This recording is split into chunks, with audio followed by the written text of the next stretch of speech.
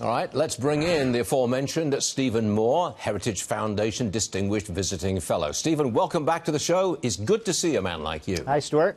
Okay, am I right here? Socialism appears to be popular in that poll, but when you dig into it, real socialism is not that popular.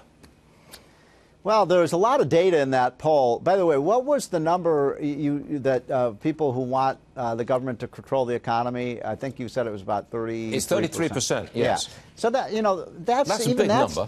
Even that's disturbing to me. One out of three Americans want the government to control our economy. Now, then the question is, why is there this kind of infatuation with socialism? When I was friends with Milton Friedman, up until the day he died. And I remember he used to say to me, Steve, the most important lesson of the 20th century, and I think he was right about this, is that free market capitalism is generally a success, and socialism, communism, these other isms are a failure. And he used to lament that for some reason, even though we know that's true, people say they want a little bit more socialism. And I think that's what's coming through in this poll. And I would say the thing that disturbs me the most about this, Stuart, is it is an incredible indictment of our education system in America, that we're spending hundreds of thousands of dollars to educate kids from the time they're 4 years old to the time they're 22 years old. Yeah. And they're coming out with these dim-witted ideas about socialism. And look, if you're a free market conservative like I am, and I think you are, we have ourselves to blame. We let the left run the schools, and this is what they're teaching the kids. That is absolutely true. You're right there, Stephen. Now, Atlanta's Fed president says he doesn't expect a rate cut this year. What do you think? Do you think we should cut rates this year? And if so, why? I do. I think we should cut by a quarter percentage point, which would reverse the catastrophically bad rate increase that happened in December. Remember, I think it was on this show when the Fed raised those rates, I said it's crazy. This is an act of economic malpractice. And remember, in early January, the Fed had to reverse course and say we're not going to raise rates throughout 2019. Now that was a start, but I would reverse the thing. Now I want to tie this, by the way, if I may, Stuart, because I'm writing a column on this right now, so I'm going to give you a sneak preview of this.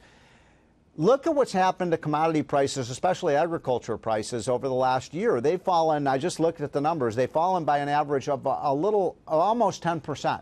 Now, think about the problems that farmers are facing. Everybody's saying, oh, it's because of the China trade situation, our farmers are struggling, and there's no question the trade war and the fact that the Chinese are going to buy less of our soybeans and wheat and cotton, that does hurt our farmers. But I would make the case to you, Stuart, and I want your reaction to this. The big villain here has been the Fed. They are too tight. They're causing a deflation, especially in commodity prices, that's killing our farmers. And if the Fed were to raise rates, put some more money, liquidity into the economy, our farmers would be doing a lot better. I'm going to say the Fed is the bigger villain here than the Chinese trade war.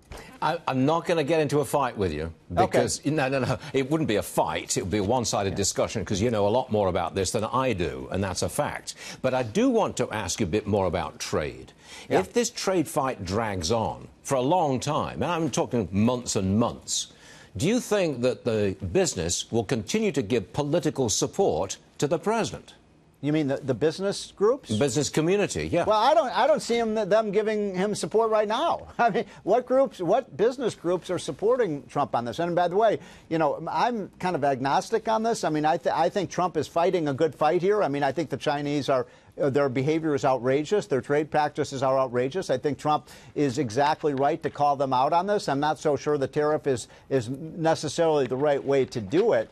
But, yeah, I mean, you may make a good point. If this continues to roll on, and I think I said on your show a week or two ago, I expect that before the end of this year, I think there's a high likelihood there will be a deal. I don't think it's going to be a great deal. I think, China will make some minor concessions. But once that happens, I think the economy goes back on its merry way, and we've got a strong 2020. If that doesn't happen, though, if this trade fight continues to go on, past the end of this year, I think it could depress the economic growth by a half a percentage point or so, and that's a lot, Stuart. And that's not good. That's a big number. I can't resist going back to the Fed for just one shining moment. Okay. I know you'll set me straight on this. If the Fed did cut rates now, you think we'd get 4% growth in the third or fourth quarters of this year? Well, the trade war is a problem. So I think there's two problems right now in terms of the economy. If the Fed were to lower rates and just get rid of this idea that it's going to raise rates, I think that would be a very positive thing.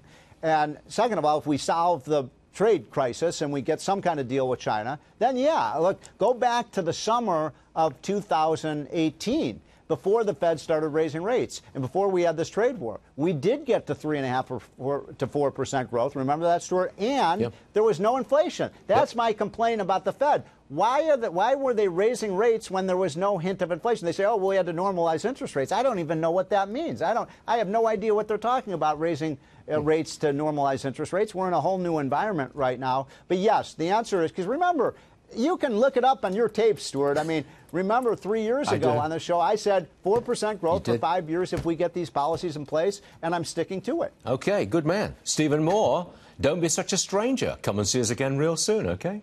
Okay, Stuart. See you soon. Thanks.